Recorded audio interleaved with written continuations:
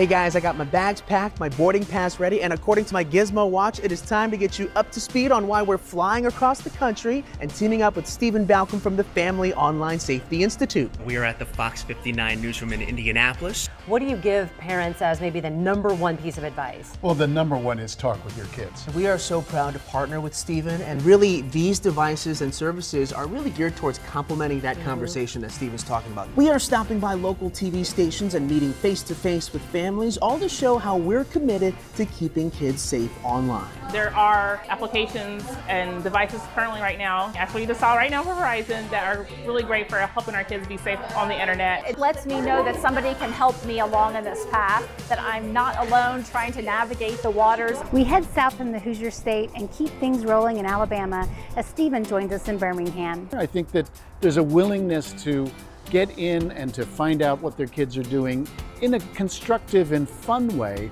rather than just simply saying no. Get moms to start thinking about talking to their kids, building trust with their kids. That was a huge theme that I heard. This is just the beginning of a month-long tour as Verizon and FOSI come together to be sure our children stay safe online. Thank you to Kate, and a big shout out to Kate's son just starting 4th grade and showing how he stays connected with mom and dad using the Gizmo watch. Hello. By the way, that watch is getting some national TV love on Good Morning America as well. Fiona will try Verizon's Gizmo watch. For the majority of our experiment with the Gizmo, the tracking is right on. And when we call Fiona, I am on the corner of Lincoln and Crocker. Our FOSI online safety tour continues all month long. Speaking of, my Gizmo watch tells me I've got a flight to catch, so Stephen Balcom, I'll let you do the honors.